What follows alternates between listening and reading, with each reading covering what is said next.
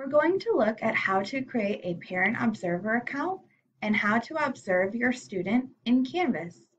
The first thing you need to do is go to pike.instructure.com, or you can access Canvas through the pike.k12.in.us website. You can find the Canvas link here at the top or down at the bottom under Quick Links. Here, you'll be taken to the Canvas login screen for Pike. If you do not have an account already, you can click up here at Parent of a Canvas User, click here for an account. If you already have an account, you'll need to include your login and your password information. If you have forgotten this information, you can click on Forgot Password, and the information will be sent to you through an email.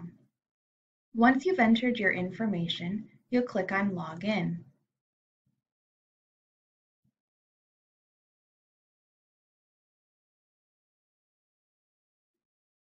This will take you to the Parent Observer account.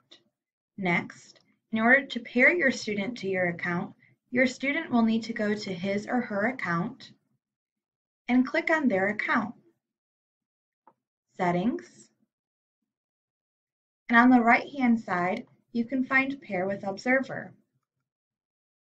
Here, you'll get a very specific code that is case sensitive, and it will expire in 7 days. You will want to copy this code by either doing Control-C or right-click and copy. Click OK. Now if you click on Pair with Observer again, a new code will be generated, so make sure you only click on it one time.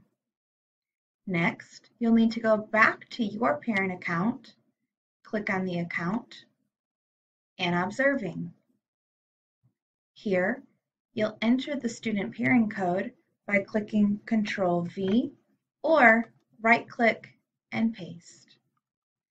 After you've entered the code that is case sensitive, you'll click on Plus Student to add the student to your Parent Observer account.